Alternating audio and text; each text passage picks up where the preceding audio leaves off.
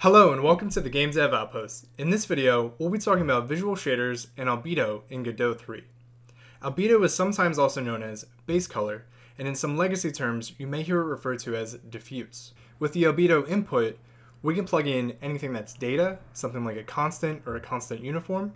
We can plug in a color or a color uniform, and of course, we can also plug in a texture or a texture uniform.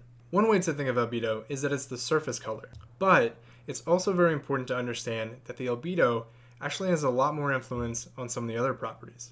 Particularly the metallic properties will be affected by the albedo, depending on if it is metal or if it isn't metal. So I'm going to add a color constant, plug that back in, and right now with the metallic value set to 0, which means that it's not metallic at all, if we adjust these colors, what you notice is none of these reflections are changed or tinted by the underlying color. Now, if this is actually full metallic, the reflection is being blended with the color. Your albedo directly influences your metallic or your specular color. The roughness that I have plugged in here, it's just for example purposes, to see things a little clearer.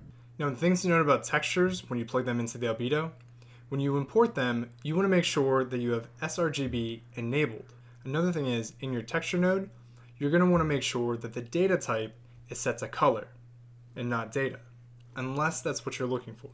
This will give you your appropriate color range. Alright guys, this should cover Visual Shaders and Albedo in Godot 3. If you thought this video was useful and it helped, please let me know by commenting down below and liking the video. Thanks guys.